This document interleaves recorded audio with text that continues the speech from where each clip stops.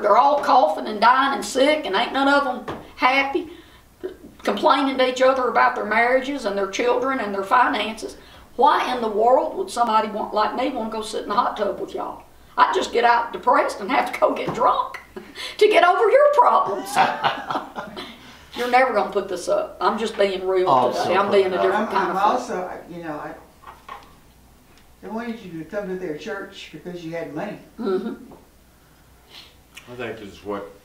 And then when I did start going to church, I wouldn't drive my $80,000 Mercedes. I drove my SUV that anybody could, well, it was $40,000, but anybody could get. I mean, you know, that's not a luxury vehicle. Because I didn't want, you know, when the church asked, when I offered to help with the youth, the guy came back and he said, "You said you'd help us with the youth." And I said, "Yes, I sure did." And he said, "Well, somebody told me that you had worked in restaurants, that you were a restaurant manager or had worked in restaurants or something like that." And I said, "Yeah, something like that." I never corrected him.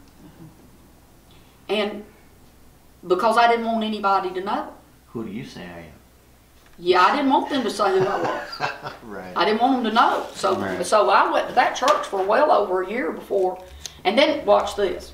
When they found out who they say I am, all the women wanted to be friends with. Before, they didn't like me. Is this after the hospital event, obviously? Oh yeah, I had gotten saved and I was going. Yeah, I never went to church before. Yeah, no, that's interesting. But yeah, so I was a youth. I was helping with the youth, and none of them thought much about me because I'm 46 and I'm married, but my husband never comes to church. And anyway, so they're good with me helping with the youth. But you know, the women didn't have much to do with me because they didn't know me. And I didn't bring my husband with me, and I didn't do their little women's things that they did.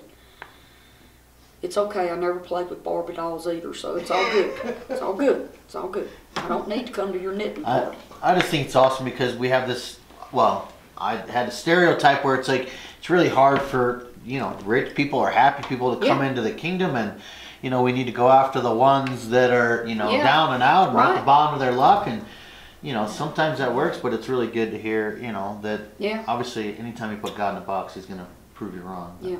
I think it's what the lost needs more than the sinner's prayer is, number one, they need to have had the Holy Spirit convict them of who they are and see the poverty and the hideousness of how they honestly are. But you know, I didn't feel that way the night I got born again. No, but like whenever you told somebody how things was, that there was an old self to them, and God was ready to give them. He died for that so that they could have something better.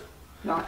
And they need to realize that they have a severe need, and that need is Jesus Christ. Right. And in addition to tell them anything, they need discipleship. Oh, everybody needs that. Yeah. I mean, a brand new one-day-old baby needs a bottle. Yeah. Because it needs nourishment, right? Well, guess what? A brand new baby believer needs. He needs a Bible bottle. The natural spirit. But here's what I see. Here's what you know, and I know y'all probably heard my salvation story, but you know, when I got saved, what happened is I stopped working and went to be with my mother, okay? You know, that still small voice just getting still. You know, that's another thing. People are so busy all the time, and we're just caught up in the world. And it doesn't matter if you're struggling to make the bills and make ends meet, living on chicken noodle soup till the next paycheck, or if you're flying all over the world scuba diving. Those are two huge different levels of living, by the way, right?